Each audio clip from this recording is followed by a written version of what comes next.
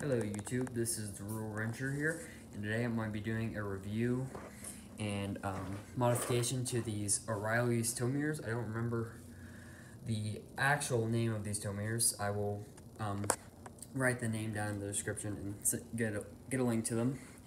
But long story short, I got these O'Reilly's because I didn't like my factory mirrors, and I couldn't find any tow mirrors online that were made for this truck. So I went to O'Reilly's, got these, and I really like them. There's two different models. These are the anti-vibrate ones, because I have had problems with clip-on tow mirrors in the past where they vibrate like crazy and make you kind of car sick if you just look at them. So definitely worth I believe it was like a $3 difference just for the anti-vibrate.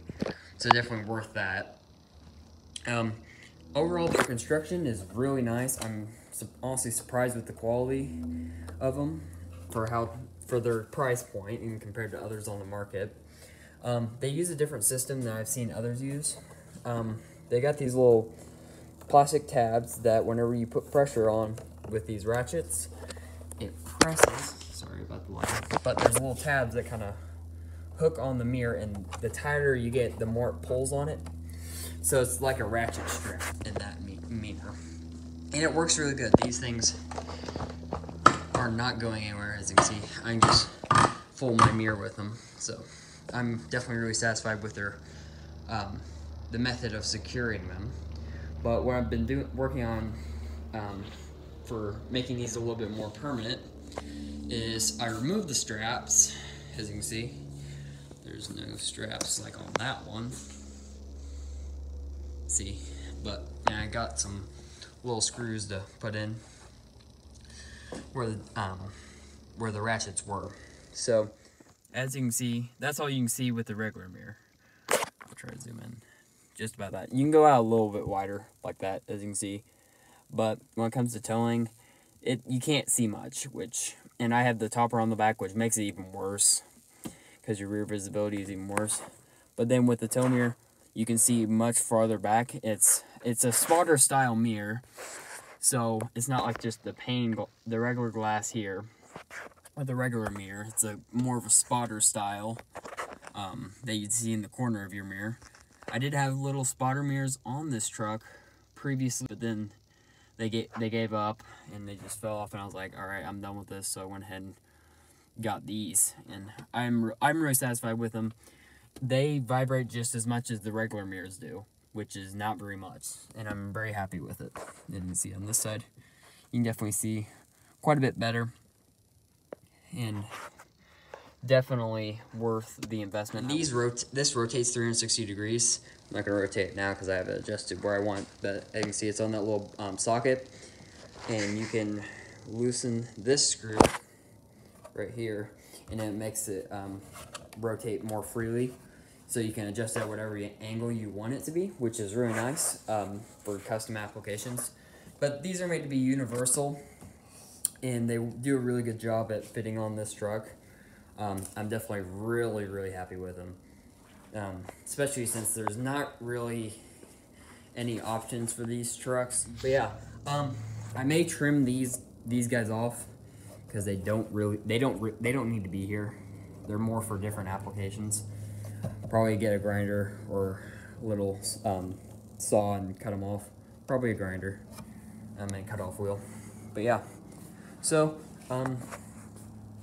these are definitely worth the investment if you tow even just a little bit. I don't tow a ton, but I'm getting to the point where I'm towing more and more often, and being able to see is a huge confidence booster when you're towing. So definitely worth picking these up. I'm gonna work on doing this mirror like I did that one, where with the screws and stuff, and I'll go ahead and show you guys the process of how I do it. So stay tuned. One thing I gotta mention before this, it's gonna make it a ton easier if you had these mirrors on with the straps for a week or 2 weeks or something, because these will kind of mold with your mirror and they kind of set in their place where they want to be. So then that's less strain you have to do by like pulling on them and stressing them, and it'll end up getting a better fit, because these have already been on there for probably 2 weeks now, and the fit is already like sticking to the mirror, if that makes sense. All right, I found my marker. I got one of these oil filter markers. And what we're gonna do is we're gonna pull this thing out as far as we can, then put a little mark right at the edge right here. Then we'll come back and drill a small hole slightly to the bottom of that mark, so it will be tighter than what our dot will be. Stretch this guy. He looks like this is very difficult. So right about there. So we're gonna set a mark about right where it was. See right there. We'll come down with this. Sorry, come down with that, and that's where, as you can see, that is. And I'm putting all the pressure I can on that. So that is where we're gonna drill the first hole for the first screw. Mark. This drill bit is, these are quarters, so I think this is an eighth drill bit, 1/8 inch. So we're gonna go at the very bottom of this, dot.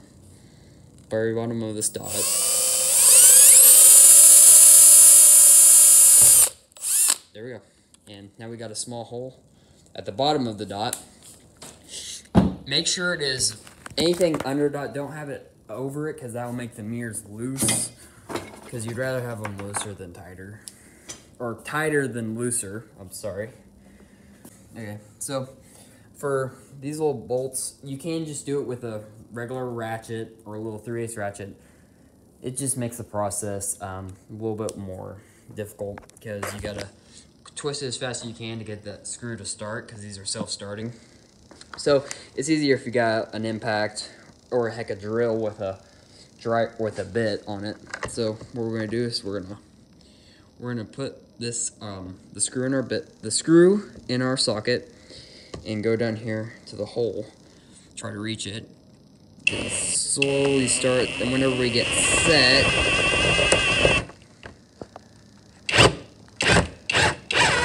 there we go. There we go. Don't over tighten it, because then you'll just start stripping it. Like right here, that is perfect, because this is not moving very much, and that is very tight. So now we're gonna come down. I don't remember, I believe I did this next one. So next we're gonna take this strap off, or we're gonna take this strap off, take it down here, off. Hold on, we'll take the other end of the strap off. Strap is gone. And we're gonna do the same thing, we're pulling and putting a little dot on where our farthest mark is. So we're gonna do the same thing as we did at the top down here. Now for the last one, it'll be a little bit different for this side, for this other strap, because it's this is a more important strap to get tight. So I'll show you guys how to do that in a minute. I'll go ahead and do this one off camera, so I don't have to worry about filming, because it's not the easiest thing to do. Then I'll show you guys how to do this one more properly. Alright guys, I'm going to give you one more tip to installing these. So if you're having trouble, because you haven't had these on for very long, whenever you're setting for get a mark on them, to make sure you get a tight enough mark, I would go ahead and grab the end of the strap with a pair of pliers, pull with your left hand, then use your right hand to set a dot towards the edge of this hole right here. That's just a thing that made it really easy for getting this one. It's easier to hold it with pliers than it is with your fingers. So that's just another tip I have. Now the last one right here, since I finished these two. Now the inner one is a lot more important getting set than the outer one. Let me explain why. Because so when this is like your set point, because so if you loosen this one doesn't really matter. I mean, it does, but it doesn't matter as much as this one. So this one should be tight, but this one sets the total tightness. So you have this one tight, but then the tighter you get this one over here, is the tighter tightest the whole thing will be. So we're gonna go ahead and remove these. Loosen it up. And it's also a good sign if you have to loosen these to get them off. There we go.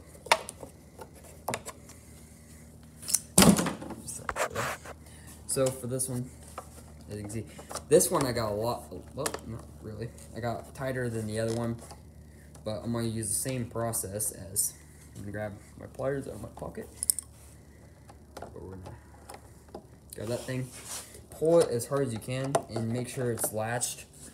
The little notch is setting on the mirror on the inside. Then put a little marker dot on it. I would recommend doing the bottom one first because it's harder. Then you make sure the top one to kind of finish it out, because the bottom one is definitely harder to get to than the top one is too.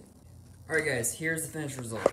It's not the prettiest thing, but it gets those giant straps out of the way because those things are huge.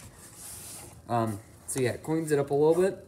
It's still not perfect, but what we're gonna do in the future, we'll probably just either put some Bondo or JB Weld to kind of just smooth it out, not a ton, but smooth it out a little bit. Do what I can with that. Then cut these tabs off right here because they're just in the way, blocking vision. Then we'll probably spray paint the whole thing, kind of make sure these bolt heads match and clean it up a little bit more. So this is the end of my review of these like $35 towing mirrors.